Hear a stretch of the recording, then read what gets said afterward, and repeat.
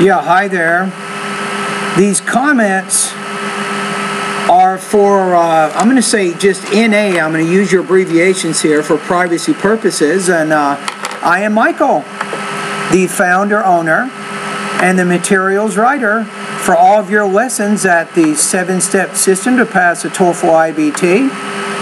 And let's take a look at what you said. And give me just a second here. The light's turned off. Okay, here we go. I hate when that happens. If I don't move around a lot, the lights will cut out on me. So, all right, let's see what we have. Passage is about the dangers of producing.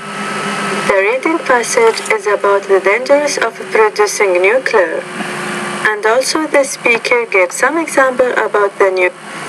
The reading passage is about the dangers of producing nuclear. It's not nuclear. Nuclear is an adjective. Nuclear what? Nuclear energy. You could say nuclear weapons, nuclear energy, a nuclear submarine or something. So nuclear is actually an adjective. You can't just leave it hanging. You need to put a noun after that. So I would say the reading is discussing the dangers of nuclear energy, like you said. And also the speaker gives some example about the nuclear risks. I would say gives an example, not some example. I would just say that the listening passage gives an example to illustrate those risks. First of all, according to the reading passage, I like your transition word, first of all, blah, blah, blah. And then maybe when you move to the lecture, you can say second of all. The uranium can be a dangerous weapon. The IAEA is responsible for watching what the uranium can be a dangerous weapon. I would say uranium can be a dangerous weapon. No, when you say a, you have to have a singular noun, first of all, not a plural noun. But uranium can be dangerous if it's weaponized, right? Weaponized uranium can be dangerous because people can use it to produce a nuclear bomb, right? So you probably need to be a little more specific there.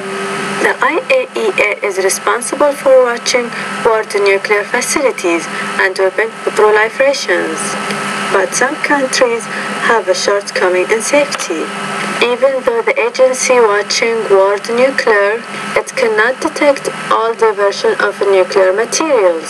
Second of all, but what does that mean actually? I think you're saying things, but I don't even think you know what you're talking about really, but they're trying to say that the agency cannot monitor all countries and specifically what they're using their uranium for. A, are they using their uranium to produce a weapon? Or B, are they using it for nuclear energy? You're not exactly saying that, but that's what you're trying to say. The speaker gave example about nuclear risks. First, second of all, the speaker gave example. No, the speaker gives. You want to make sure when you have speaker, which is a singular noun, you want to make sure your verb is also singular. So the speaker gives about nuclear risks.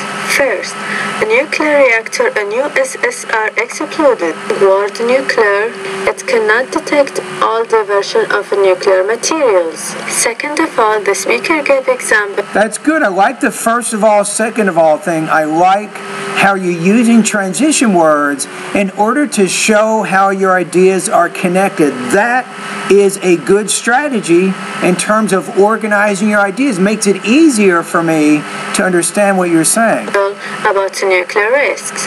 First, a nuclear reactor in USSR exploded. Second, 30 people were killed, include 28 from radiation. Third, thousands of cancer because of the accident. Fourth, the thousands of what? Were killed, include 28 from radiation. Third, thousands of cancer because of the accident. Thousands of cancer because of, no, thousands of people developed cancer because of the radiation fallout or the radioactive fallout from the explosion. So you didn't really completely explain that idea. Accident. Fourth, the fallout from the explosion was far-reaching. Okay, so I think overall, let's take a look at the rubric. So you're having some pronunciation issues. I'd like to have you look in my online course, go to the lessons on syllable division and grammatical word endings. I think it's like lesson 25, 26, 27, something right around there. Language use You had some problems with language use. You could not completely explain the information from the reading passage or the lecture. You're leaving out information sometimes. So I feel that you have some grammar and some vocabulary limitations.